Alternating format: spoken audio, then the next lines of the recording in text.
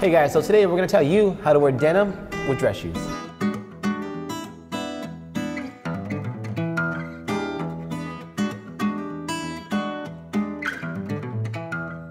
We get a lot of comments and questions on our YouTube channel and Instagram asking us how we wear dress shoes with denim so well, and people always say, oh, I could never pull that off the way you guys do. How do you do it? So today we're gonna give you a few tips and tricks that kind of illustrate how to pull off this style move. Yeah, I mean, I guess George and I never realized that this is actually an issue because we do it so often, but we start seeing the same comment over and over and over. And I think it honestly, like, it happened by chance that we owned the right combos already, and they just happened to work out well. So we never had that issue of like, oh, this looks terrible when you look down at your feet.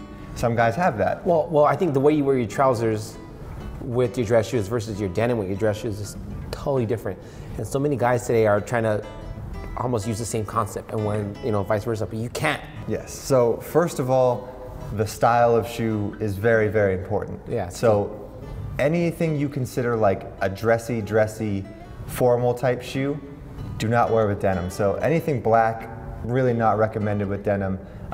Anything shiny. Anything shiny and very like formal. Even like a nice dark brown wingtip is not gonna work. Yeah, a light brown maybe, but stick to more casual style shoes like derbies or monk straps or I mean Oxfords on occasion depending on the color once again. Yeah. But I will say also fabrics.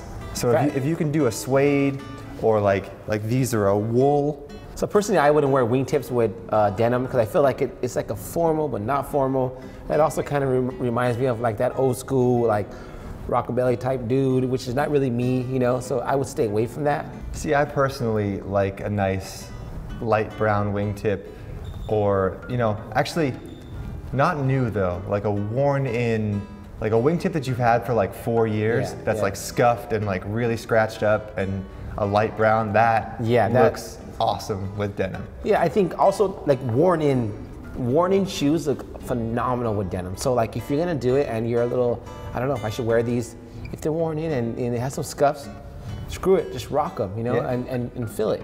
Yeah. I also think it's very important on how tailored your denim is. Yes. So this may sound funny, but like your denim can't be too tailored, but they also can't be too loose. Like we always say, fit is the most important. So the thing that makes a dress shoe and denim work is the fact that it's got to be kind of the same silhouette. So if you're wearing a slim dress shoe, which most dress shoes are that most people own, you're going to need to slim down the silhouette that meets your pants. Oh, yeah. And they can't be too long. Yeah. So I mean, maybe a slight break.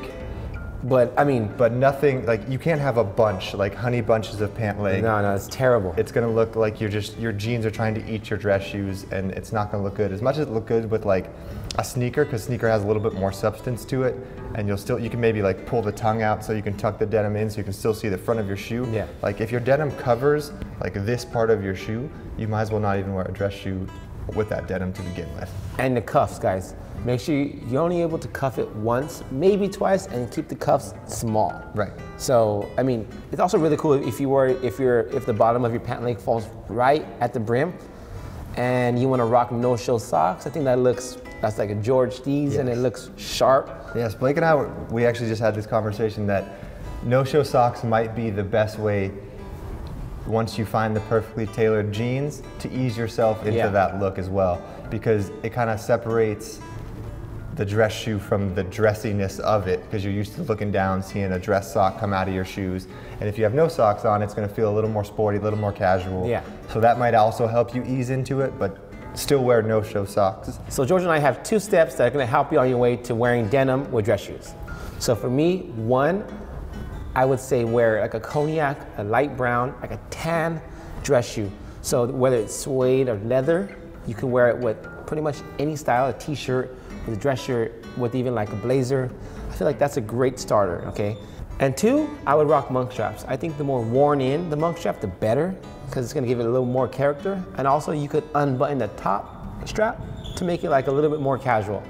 Those are my steps. For my 2 tips, I would say try a suede or something textured other than leather for your first dress shoe and denim experience. And then if you really want to kind of figure it out before you go to the tailor so you don't have to go back 3 or 4 times, put your jeans on and just kind of like lift them up and like pinch them. Like roll them up to like here and look from here down just so you know how much of a taper you want and how much of a hem you want. And you can kind of pinch them in the back to see how slim they need to be, just so you can kind of get a feel of when you're at the tailor, like how they're going to look. Yeah. So, you know, you can kind of feel your way through this as well. Yeah, and again, guys, you want to stay away from skinny jeans, you want to stay away from boot cut, and you want to stay away from black shoes, regardless if they're suede or leather. So that pretty much wraps up our video on denim and dress shoes. Hope this was helpful. If you have any questions or comments, leave them in the comments below. We try to answer everybody, so drop us a note, guys. And thanks for watching. Be sure to subscribe, like us on Instagram at Gents Lounge, hashtag your pictures, hashtag Gents Lounge, and stay tuned. Thanks, guys.